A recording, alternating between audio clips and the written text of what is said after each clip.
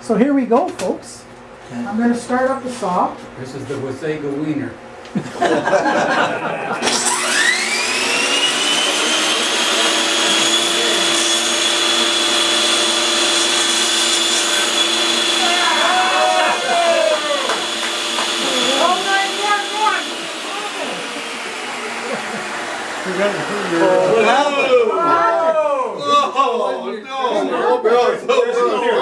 There's no electric car. Well, so much for that review. Maybe you have to put the cartridge in the saw. The saw,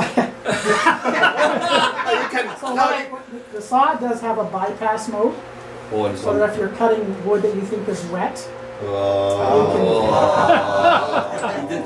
you can bypass the safety technology. What a funny guy. There's a lot of stuff to remember. You hold this down and flip up the paddle to start the saw. There's a little yellow, there's a green light and a yellow light here.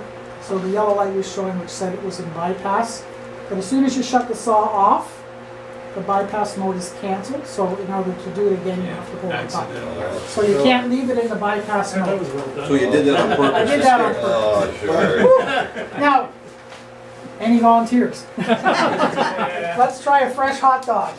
Well, we were going to cut that up and eat it later. I'll slice it for everybody.